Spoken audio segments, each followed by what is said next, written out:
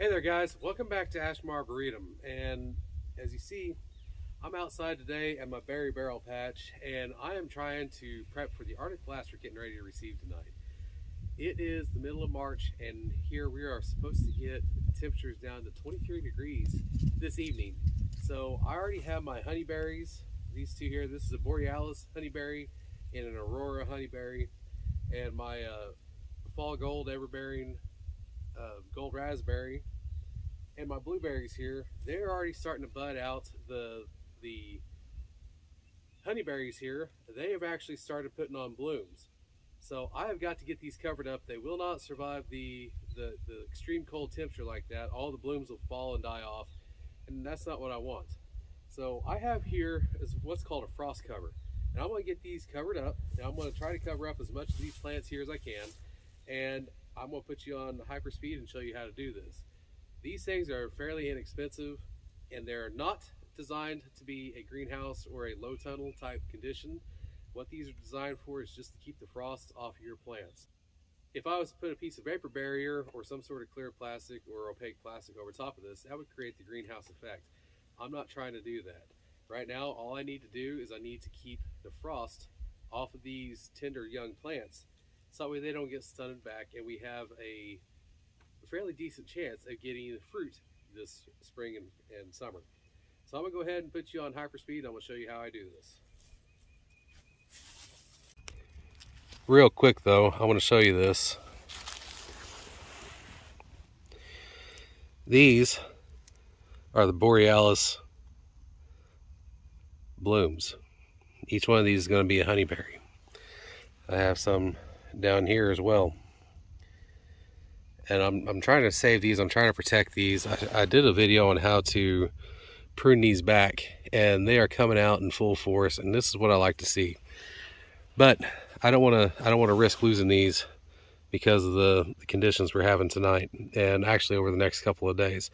So I'm going to get these covered up, and in the morning after the frost is starting to burn off, I'm going to come out here and uncover them so they get sunlight all day.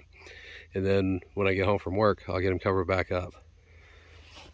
You know, the same with this raspberry. That's a raspberry I propagated. When I purchased this raspberry, it was nearly dead. And I brought it home, gave it some TLC. And I think what I'm going to end up doing is I'm going to cut it off right here since I've got this one started. And I'm gonna go ahead and layer that one over there and get another one going and see if I can get 2, maybe 3 more off of this year to start these. I ended up getting 1 piece of fruit off of this last season, and that was really tasty. So I'm looking forward to getting more of those. And I don't know how well you can see this or not, but the buds on the blueberries are starting to swell. I got 5 or 6 different types of blueberries here. And the garlic right there, it's really starting to take off. So I'm going to try to get that all covered up right now.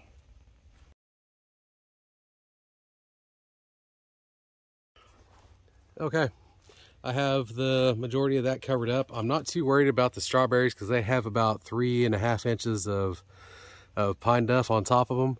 I'm going to throw a bucket over top of the garlic down there, and that'll be taken care of, but I want to wait a little bit later today to do that. But I'm going to go ahead and get some weights on this, and this is going to be done. You know, covering up your plants, it only takes a few minutes, and it does make a difference on the viability and the amount of produce you will be able to produce for yourself later on.